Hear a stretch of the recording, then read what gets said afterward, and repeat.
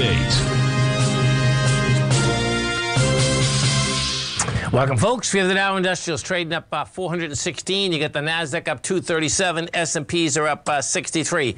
That's a gain inside the Nasdaq, folks, of 2%. Inside the S&P, 1.5. Inside the Dow Industrials, 1.3. Gold contract trading up $7.10 at $17.27 an ounce. We have silver up 31 cents, $18.76 an ounce. Light sweet crude up $3. $86.61 a barrel. Notes and bonds. You got the 10-year note down 7 ticks, trading 115.24. The 30-year off 3 at 133.23, and you get the 10-year yielding 3.3. And King dollar's down 710 ticks, trading 108.996. The euro is at 1-to-1. The yen is at 142, and the British pound is at 115 to 1 U.S. dollar.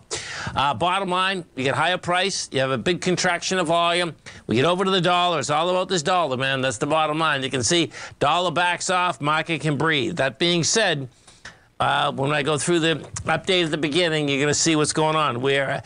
It's so cool because I haven't talked about confluence for a long period of time.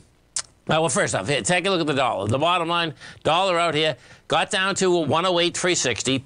Bottom line, rejected it. 108.997 right now. So the number to keep your eye on is the 109.294, because that is where we did take out that high. Took 7 or 8 days to take it out, and you're under it. That's bottom line. That's important.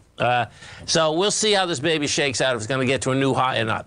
We go take a look at the market in general. You're going to have a big contraction of volume out here. If we look at the NYSE right now is running at 400 versus 900 yesterday. That's a big number, okay? And the composite now out there is running at 3.3.